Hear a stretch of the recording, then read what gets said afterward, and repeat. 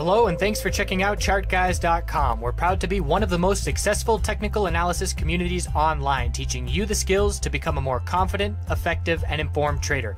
Join our community of hundreds of analysts worldwide working together to learn the charts, generate profit, and achieve financial independence. Sign up for a 1-week free trial, no credit card required, for access to daily live chart analysis and market coverage, a thriving chat community, along with dozens of hours of exclusive educational materials.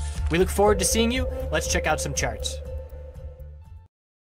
Hey everyone, checking in on blockchain names. If you are watching blockchain, you must be watching cryptocurrencies. They are absolutely correlated, and when we have cryptocurrencies crash like we did recently, they're certainly recovering, but you see the same thing in the blockchain names. So we're looking at RIOT, GROW, MARA, LFIN, LT, and then BTLV. We have more and more US names coming in. We saw the hype and the wildness of LT. We'll get to that in just a bit.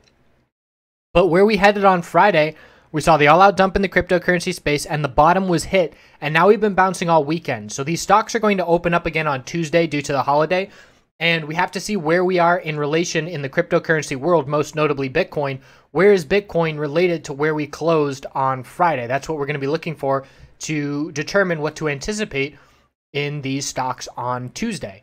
So what we're looking at, and we're also going to look at BTLV, the Canadian name, but a lot of the Canadian names are losing momentum, Hive and LTV, and really just not seeing the kind of action that is favorable for bulls. So I'm sticking to mostly US names, which are in the same scenario, but US names, easier to trade for me, so sorry. RIOT is pulling back on the daily time frame and losing the higher low pattern. So that's notable. We lost this low of 22.10. We knew we were extremely overbought. We have Citron coming out and shorting RIOT. They've now covered, I believe, so I do believe we will bounce from here, but because we broke the higher low pattern, we have to be cautious of a lower high.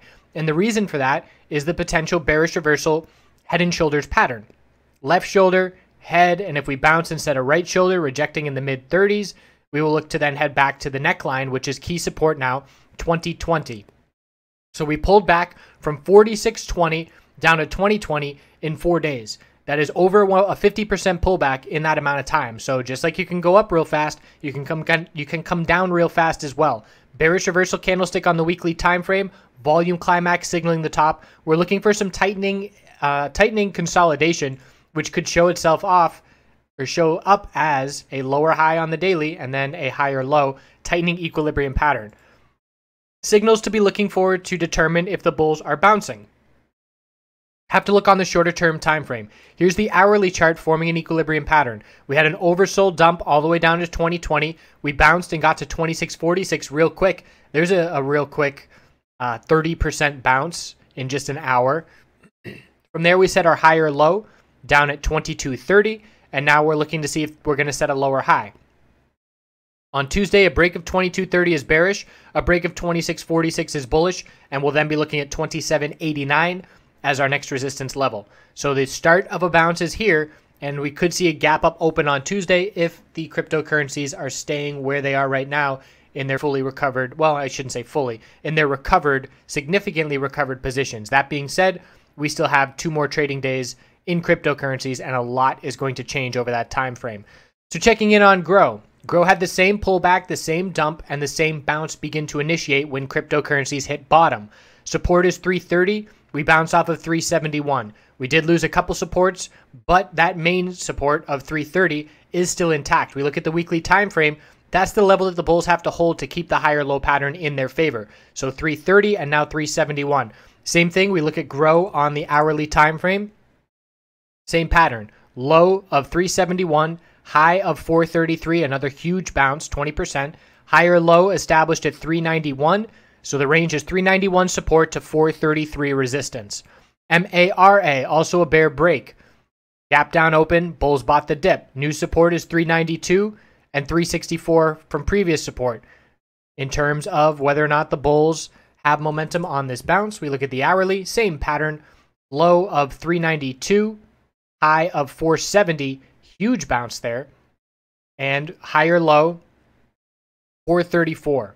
So 434 support, 470 resistance. You can see just those three, all of them have the same exact pattern on the hourly time frame, all correlated to each other.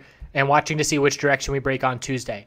Elfin is one of these newer names that ran insane amounts and got halted all the time. This was the action this week on Monday. We ran from 35 to 142 and halted every 10 minutes as a response to that. And now we pulled back very significantly. This is another one where we're looking at the hourly time frame to determine if our bottom is in. We hit our low, and look at that. It's the same pattern. Low was hit at 36.76, high of 44.49, higher low of 37.50. The range right now is 37.50 support to 44.49 resistance. Elfin has the highest risk to reward. It is very thinly traded. If the bulls do show up and turn momentum around, we could see some very quick gains. So right now, in terms of all four of these plays that we've looked at, they all have the same hourly setup. Elfin is probably your highest risk, highest reward. RIOT is a potential leader, although right now at this point, it's really just the cryptocurrency space that are the leaders, and we're watching and following along with that. Now on to LT, and this is the one that got headlines and was a red flag as a potential little blockchain stock bubble.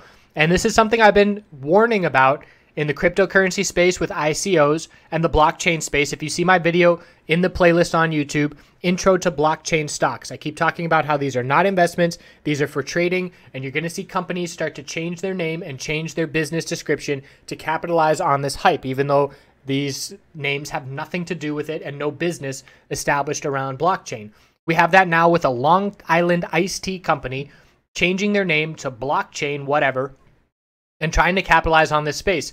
Maybe they'll make that shift for their company, but as far as I'm concerned, they're trying to capitalize on hype. This is for trading only. We ran in one day from 244. News comes out. Next thing you know, we hit 949 the next day. So a 400% plus gain just by changing the name of the company. Higher low is now established at 506. Same thing. Let's see what the hourly time frame looks like. Our low is 463. Our high is 640. And we haven't had a clear higher low. I would call 490 a higher low. Bulls have to break 640 to be headed back. After 640, we're looking at 737. So attempting to change the trend. It's newer trading. Only 2 days of activity really as a blockchain name. So the other four names have more of a drawn out clear pattern. LT is definitely very high risk, high reward, along with Elfin. Both of them with the least amount of trading history on this list. BTLV was our beautiful bull, very slow, steady, and consistent. Not even slow, but just steady and consistent for the bulls. And we hit the all-time high. We had an inside bar, and then the pullback started. Big red flag is the increasing bear volume. We lost the higher low pattern by losing $11 support. We're now looking down at 965 and 867 as support levels. Same thing, we look at BTL on the hourly time frame to see if the hourly setup is similar, and it is. Our low is 965, our high is 1069, higher low is 975, and you can see it's just a perfect equilibrium pattern right now on this 15-minute time frame. A clear break will come on Tuesday. So that's where we stand with all these names.